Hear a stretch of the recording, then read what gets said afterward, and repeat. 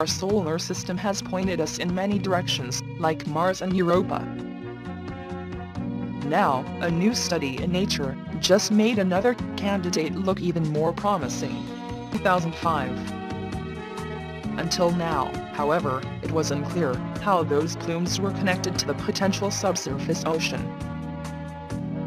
The icy surface is estimated to be over 25 miles thick, and there was little evidence of hydrothermal activity. But a team led by the University of Colorado's Laboratory for Atmospheric and Space Physics found tiny grains of rock just 2 to 8 nm in radius, not much bigger than a strand of human DNA, with the Cassini spacecraft they believe were formed by hydrothermal vents in the ocean of Enceladus. The grains are rich in silicon and are like what is found in sand and quartz here on Earth, which are commonly formed by hydrothermal processes.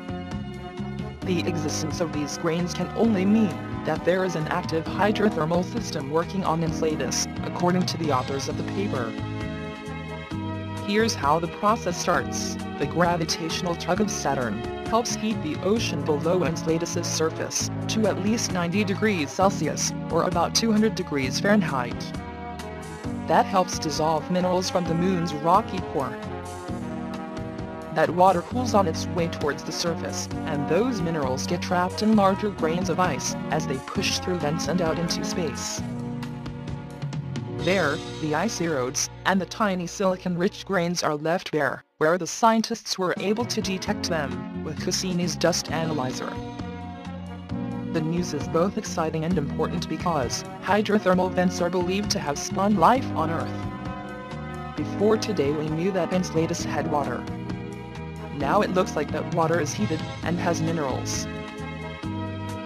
Those are the most basic ingredients for life as we know it, and it means that Enceladus is about to become a more popular place to explore.